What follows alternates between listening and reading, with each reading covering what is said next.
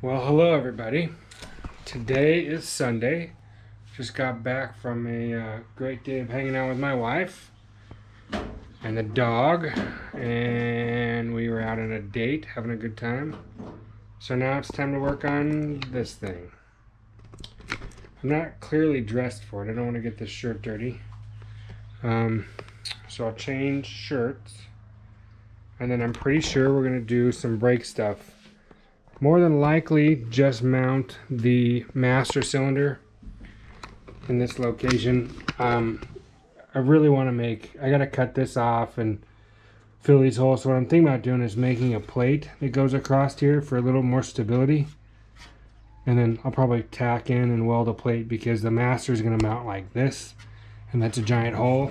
I could super redneck it, because I am. And just mount the master and mount the slave and have a giant hole there, and I don't really care. And drive it around like that until I decide to actually do something different. But because I am in the habit of making stuff work and then driving it and working the bugs out of it. Same when I build a motorcycle. Before I ever paint or do anything like that, because it always happens. I'm sure you guys know what I'm talking about. You get a car built, you never test drove it, and you drive it and you go, oh, man, I wish I would have done this different. I wish I need to change that. But you got everything painted or powder coated and you don't dare touch it, so you just live with it, and then it annoys you the rest of your life. Or maybe you're not crazy like me and that doesn't happen. But that does happen to me on every single vehicle I build. I always think I should have changed this. So this car's going to be no different. I'm going to put it together, do all the stuff I wanted to do, not 100% finish it. That's why this thing is all done in a bomb can. That's right, this paint job is all done with what we call shoo-shoo cans. And it needs body work, like seriously. There's like a reaction to some of the primer and some of the stuff that was underneath it. And so I have little bits and pieces here to fix.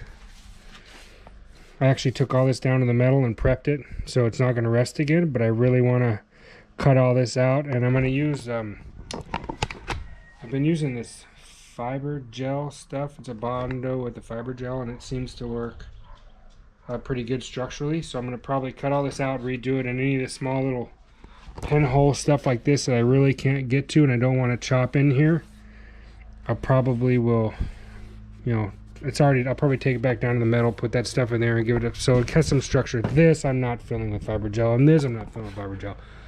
I'm going to actually replace this, cut this out, but to fill it, I want to give it something.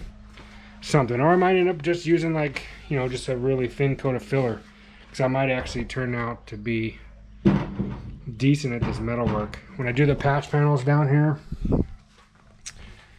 yeah, I'm probably just going to use that filler after I patch it, because I'm real bad at it.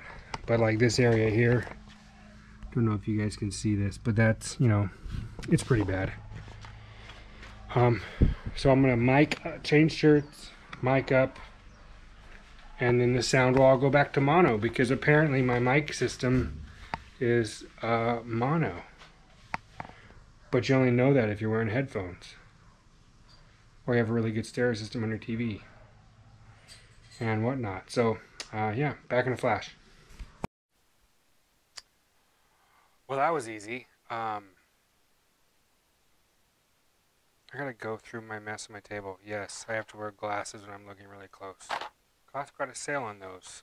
I'm just learning I need glasses when I'm up close. So like when I turned 40, it was like, before that I could see like right here really close. And then all of a sudden it's like right here when I turned 40, the next year, the next year, the next year, the next year, the next year. Oh, there it is. Now I can see fine.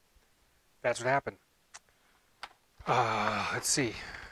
Duracell batteries, because I have an addiction to batteries. Got this new camera from my buddy. Dual screen. So I'll be putting that in the 5.7. And I can adjust the camera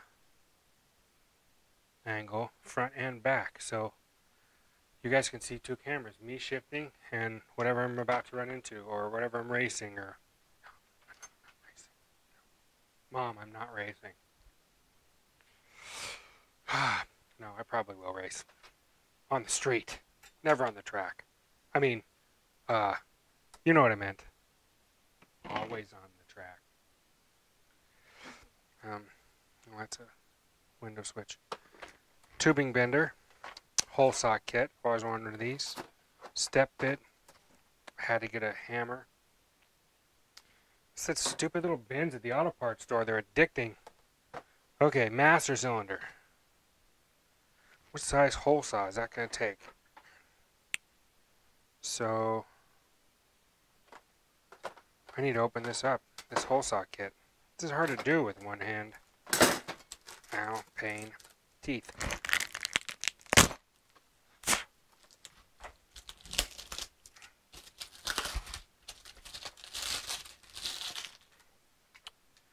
What does this hole saw kit look like?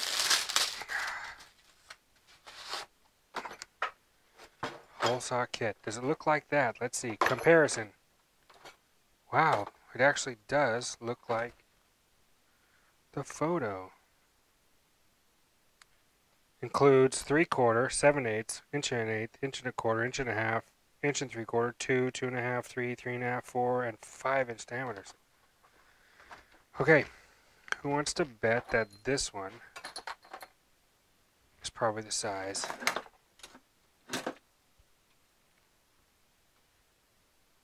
I'm going to say that's exactly the size. Wow. Good guess. Now to build the hole saw kit.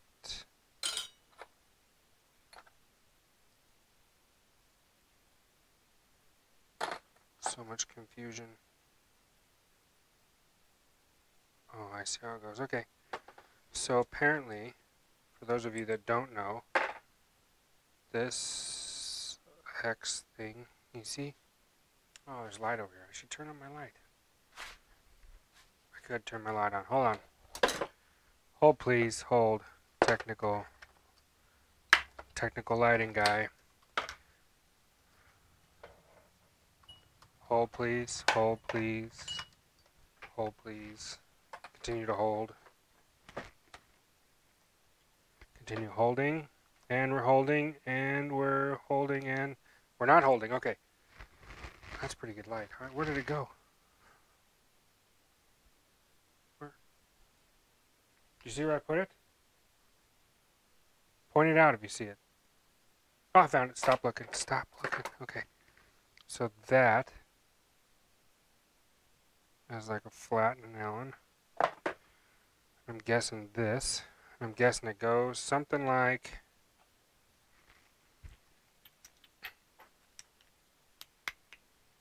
that. Yeah. And then this nut, I'm guessing, goes on top of it like that.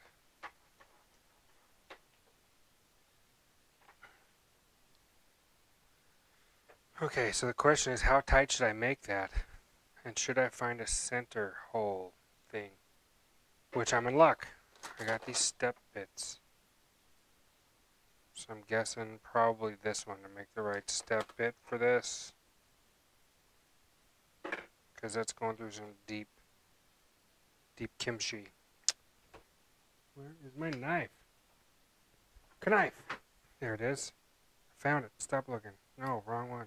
It's a saw. Now that's a knife. Stab. Stab, stab, stab. Stab, cut. Open. Alright. Ooh, there's a handy carrying case. Will I use that?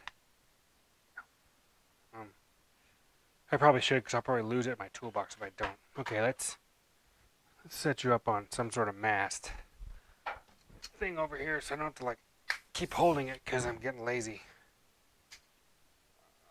Alright, we're going to spin this off. We're having a good time. Aren't we having a good time? Okay, good.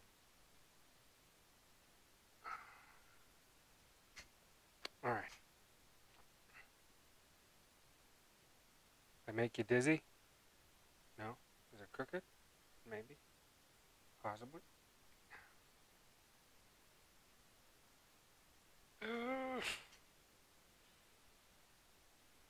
if I made it worse or better. Probably worse. Okay, this.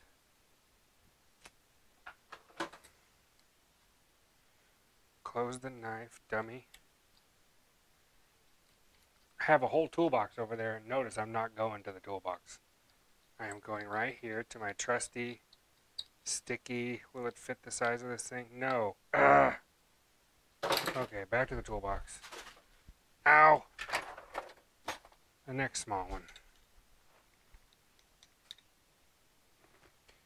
You guys are probably like, don't do that, you'll never get it apart. You're probably right. I should have listened. One. Ah, yeah, got it.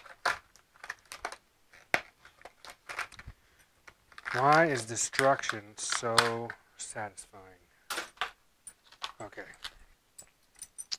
Let's say this long one goes here.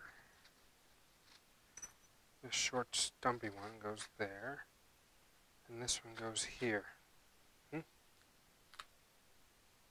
No? How nice. Okay, we're going to go here.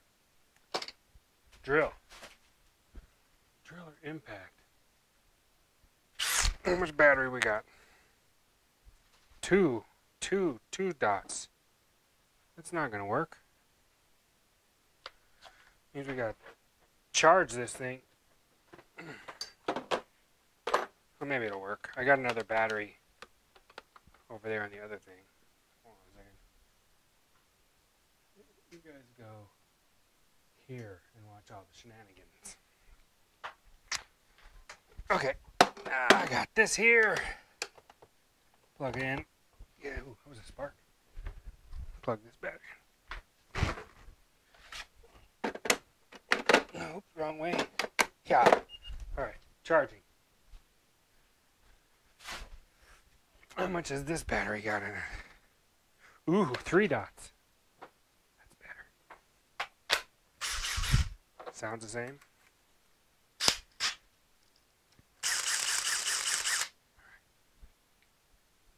Come close. Come close.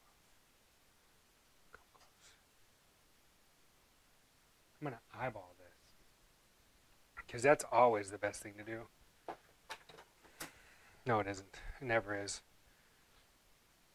Gotta move this Harley Davidson case out of the way. Get this light over here. How about a light? Okay, I'm saying that goes there. How close? Can you guys see anything?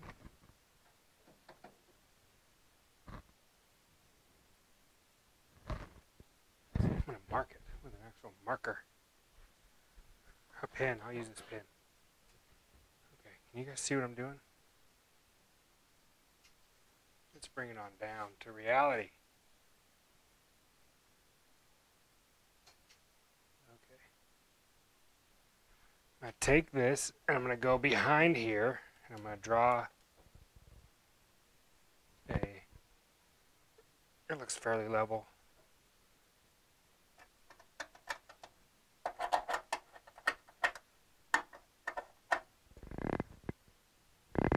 Draw a center line.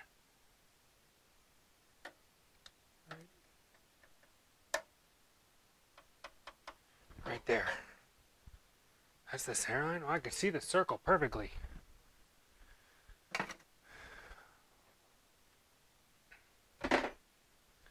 Perfect circle right there. Yeah, I got it right there. There's my center line. Center line. And you know it's in line with these bolts, right? I'm going to say somewhere.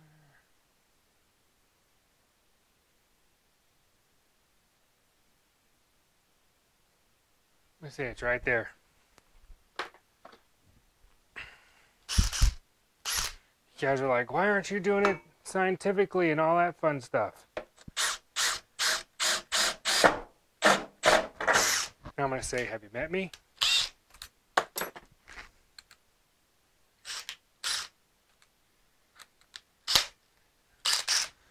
I'm going to say, because.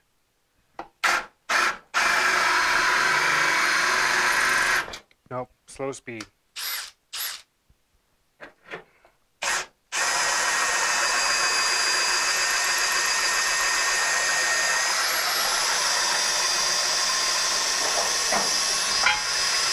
Oh man, part of my bumper fell.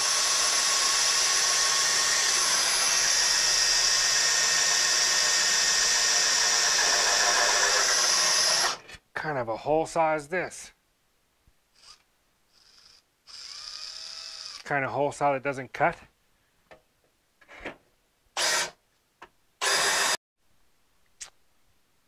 Well, welcome back. I don't know if I'm gonna splice this one in or make another video or what, but I got it mounted in there. It's there, trust me. And I'm thinking that I'm gonna mount the, let me see how close I can get you guys in there without, I'm thinking I'm gonna mount the slave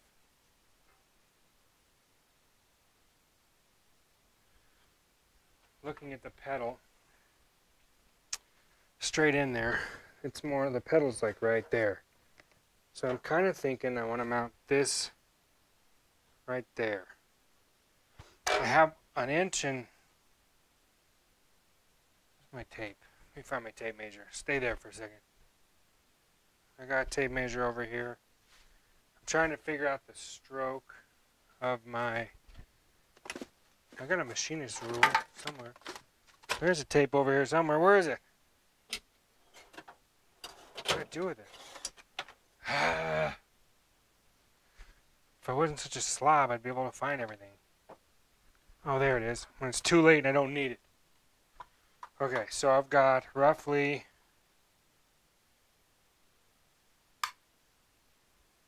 an inch and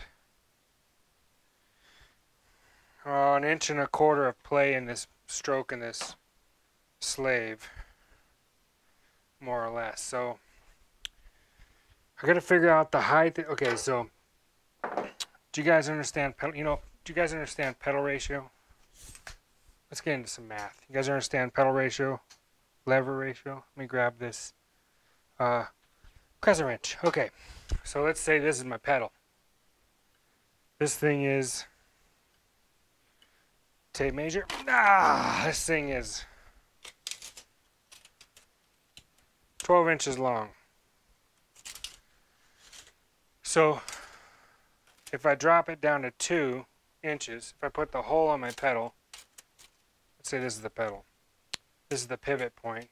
So from the pivot point, the length of this pedal, if I put a hole at 2 inches, then my ratio is 6 to 2 basically. So then I have 6 inches of leverage. 12. No, it'd be 12 to 2. That's really long. That's a lot of ratio. That's like a bunch of leverage. Most pedals are somewhere between 6 and 7 inches of pedal ratio. Or am I confusing myself here?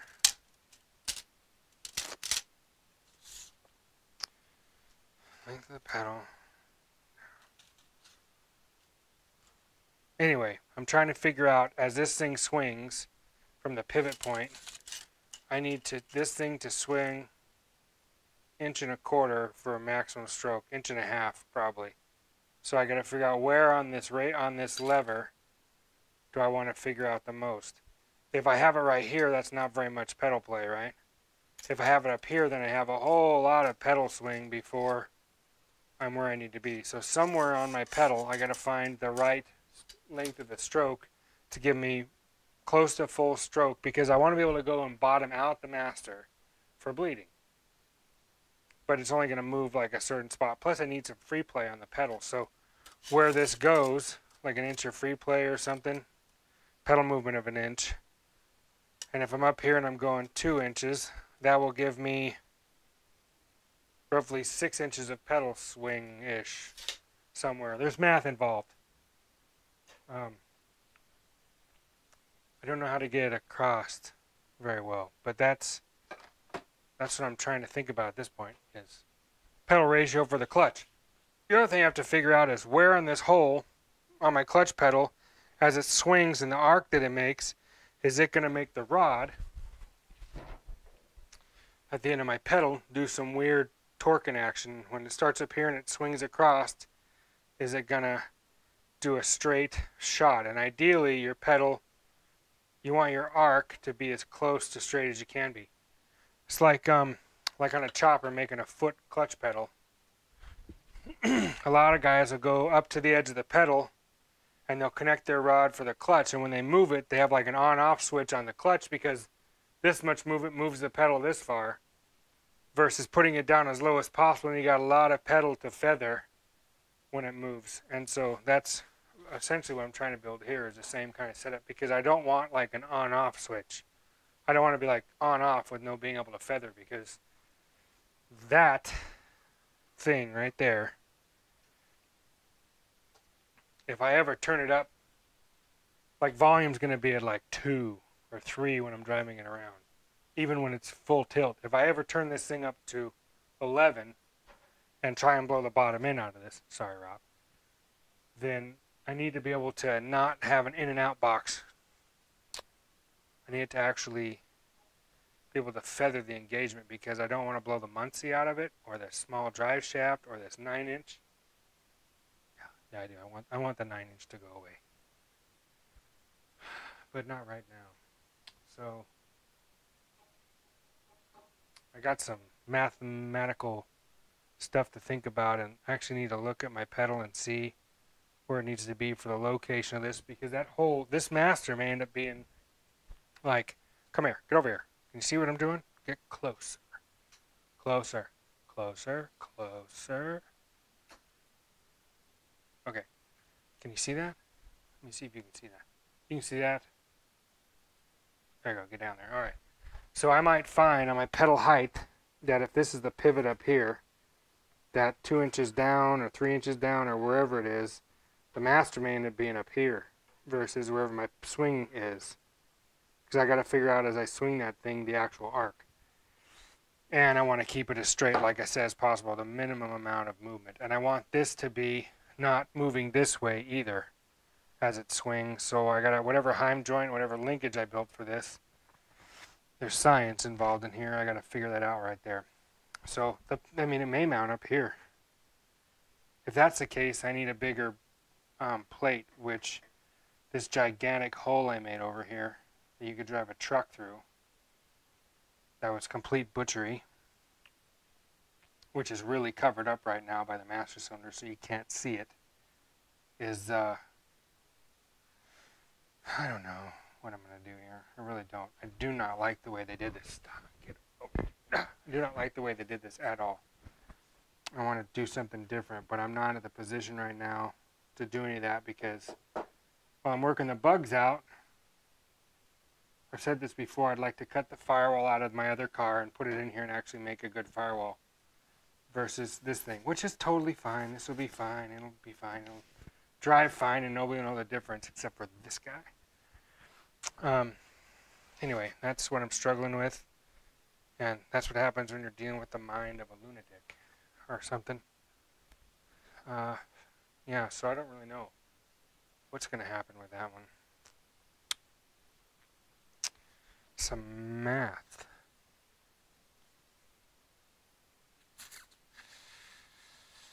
I don't want to mess with it right now at all. I'll mess with it tomorrow, which will probably be included in this video. I'll be under there making some calculus calculations kind of stuff. Yeah, I don't know what I'm doing. Anyway, yeah, I really don't know what I'm doing here. I do. I have an idea of what I know what I want to do, but like I don't know what I'm going to do yet. I mean, I do, but I don't. I know what it's going to end up being. I just don't actually know exactly what my next step is. Problem number 2056 or whatever. 50. This is 57. So where do I stick this? Do I stick it here? So I can reach under my slave and figure it out, which probably will end up happening, which means I may need a little bracket or standoffs and bolt straight through, which I'll probably do standoff spacers. That's probably where it's going to be. It'll probably be upside down like this, so the line comes into it and out of it. But I'll probably mount it like that so I can reach there and grab it under the slave. Problem number 67. This goes in the front. Where am I going to mount this stupid thing? Next to it, under the slave, probably under the slave cylinder. So I've got to actually get the slave cylinder somewhat mounted, and this is going to go down in there somewhere. Brakes. How important are brakes?